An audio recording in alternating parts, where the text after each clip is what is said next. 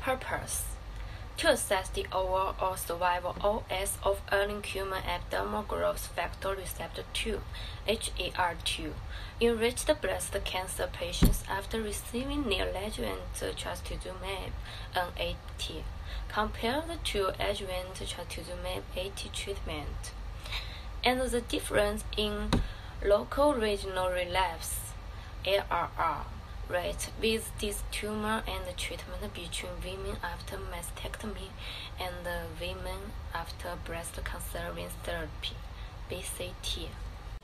Results: 10 available clinical studies containing 2,366 subjects were included.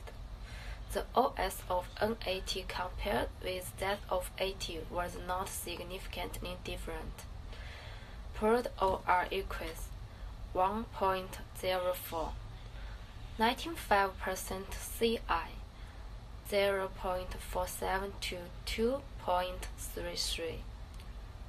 There was a significantly lower LRRrate for patients with mastectomy compared to those with BCT.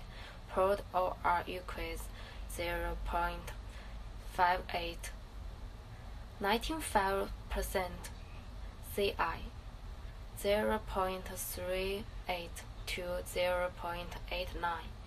However, subgroups analyses revealed that the significant advantage of LRR for mastectomy compared to BCT was only represented in women without trastuzumab treatment.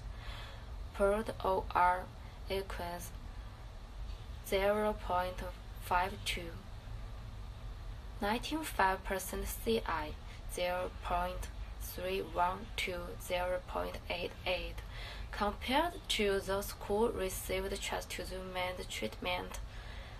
Pooled OR equals 0.71, 95% CI, 0.34 to 1.49.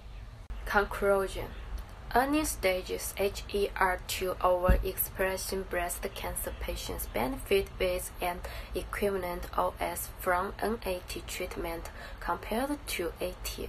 Patients who underwent mastectomy and BCT experienced a similar LRRrate if they received anti-HER2 targeted therapy of trastuzumab, but the LRRrate was distinctly reduced in patients